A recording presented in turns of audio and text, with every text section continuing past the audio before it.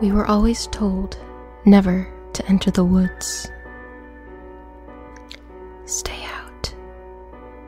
Stay away, they said. They built a wall to keep us out, shut out from the mysteries of the dark forest. I listened. I obeyed. I stayed away. But I couldn't help wonder what lied beyond the wall. When the wind would blow through the trees, I could hear a voice calling for me to enter the woods. What did they want to hide? What secrets could be uncovered? On a warm summer's night, the air smelling of wildflowers and peppermint from the garden, I tiptoed out of bed and carefully slipped on my boots. I grabbed a lantern from the kitchen table and lit it with a match. The light dancing on the surface of the walls and floor all around.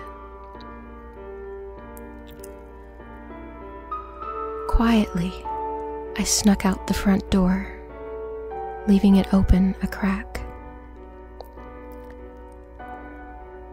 I looked back at our home, not a single light on.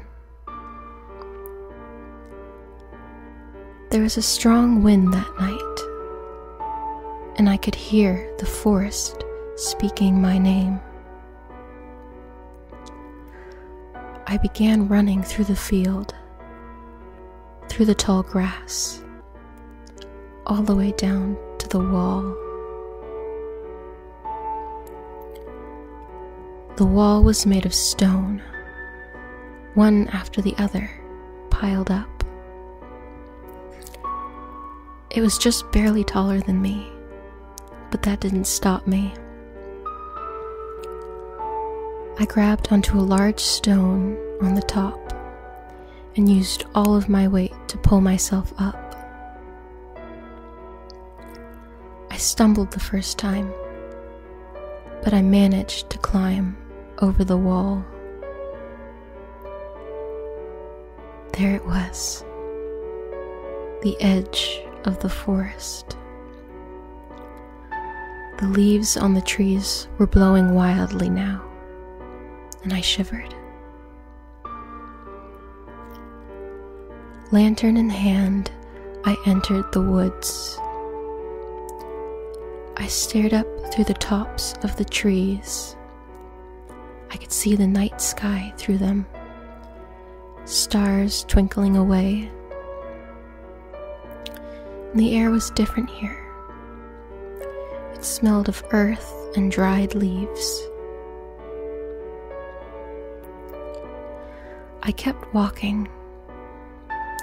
Nothing seemed odd or peculiar, yet what secrets could have made this wood so forbidden? I kept walking, my legs starting to become sore. Just as I was ready to head back, I saw a flicker of blue light in the distance. I rubbed my eyes. There it was again. It wasn't so far away from me, so I decided to go closer. The blue light flickering every other second. My heart was racing. What could this be? But by the time I got to where the light appeared to be coming from, the flickering had stopped. It was gone, whatever it was. Just as the trees had called my name earlier, there came a whisper from behind me. I slowly turned around. there stood a woman with a certain majesty that drew me in, as if in a trance. Her hair was white and went all the way down to her ankles. Her aquamarine eyes stared at me, locking me in. She stepped close to me and whispered my name into my ear as soft as a light breeze, sending shivers down my spine. She kissed her finger and placed it on my forehead. Then she pulled a vial from her flowing white gown. The vial contained a pale blue liquid that seemed to be glowing. It looked like a star. She placed the vial in my hands. I could hear a gust of wind coming in our direction, and as it passed, the woman turned into hundreds of shimmering leaves, traveling in a group with the wind. She was gone. I took the glass stopper out of the vial, and a sweet and pleasant aroma rose out. Without thinking, I drank the contents of the vial. My hands began to tingle, but then the unthinkable happened. A leaf started to grow from my finger. Suddenly, my skin turned into the bark of a tree, and my arms started to grow branches. I dropped my lantern and started running back through the woods. It began raining, plump drops of water down onto the earth. The dirt on the ground quickly turned into mud, making it nearly impossible to run. I could feel branches growing out from all around me.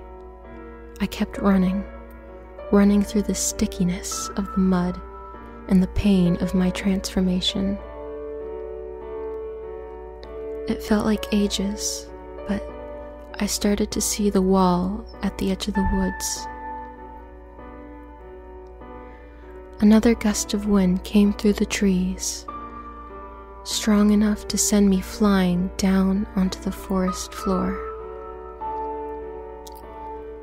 But before I could get up, my feet turned into roots that started to grow deep into the ground.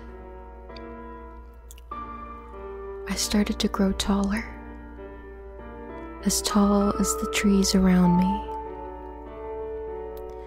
More branches grew, with leaves growing out every which way. I was stuck, trapped. I could still hear and see, although I now had no face. I was a tree, just another tree among the rest. I could see my house in the distance, the sun just barely starting to rise from behind it. I could also see the wall down below, looking so minuscule compared to how it appeared to me before. I was trapped on the other side of the wall before, wanting to know what secrets lied within the dark forest. But now, I had become trapped on the other side, frozen in time. My voice was gone, except for when the gentle breeze would come through and rustle my leaves.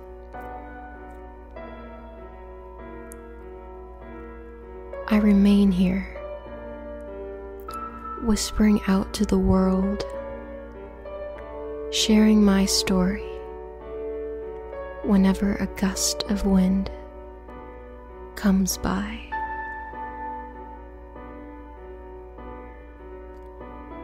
This is my story.